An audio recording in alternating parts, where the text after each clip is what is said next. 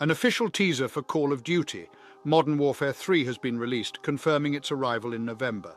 The next installment in the enduring shooter series Call of Duty Modern Warfare 3 is currently in development by Sledgehammer Games, the original developer of the franchise. This will mark the beginning of a new era for the series. Gamers who enjoy first-person shooter (FPS) games will be pleased to know that they won't have to wait much longer for the highly anticipated release of Call of Duty Modern Warfare 3. This thrilling game is set to hit the shelves on November 10, 2023.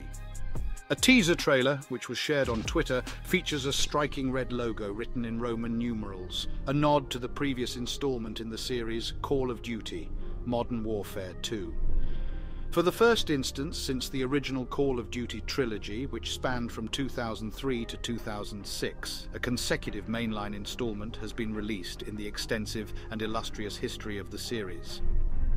Typically, separate development teams are enlisted to produce alternating titles, resulting in an extended development cycle of 3 years in total.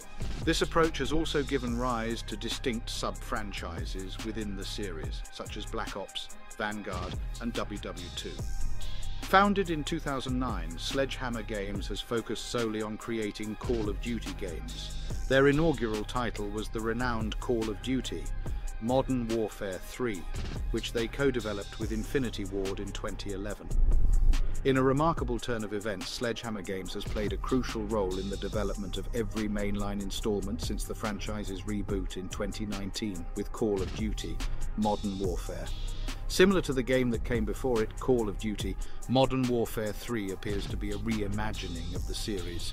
It incorporates certain characters and significant plot elements from previous installments, but also takes new directions.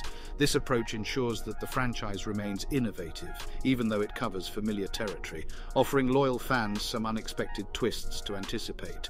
The ongoing coexistence of both a premium version and a free-to-play Battle Royale edition of Call of Duty Warzone 2 is worth noting. This highly acclaimed online mode has flourished across various platforms, including PC, Xbox Series X, PS5, and previous generation consoles for the past 3 years. However, it has been officially announced that the previous iteration, Call of Duty Warzone, will be discontinued in September. For optimal gameplay performance, it is recommended to play Call of Duty Modern Warfare 3 on gaming consoles equipped with top-tier controllers such as the best PS5 controllers and the best Xbox controllers. To maintain a competitive edge, maximizing frame rates is crucial. Therefore, we suggest using only the highest quality monitors designed specifically for PS5 and Xbox Series X. To support our channel's growth and ensure broader awareness, kindly hit the like and subscribe buttons.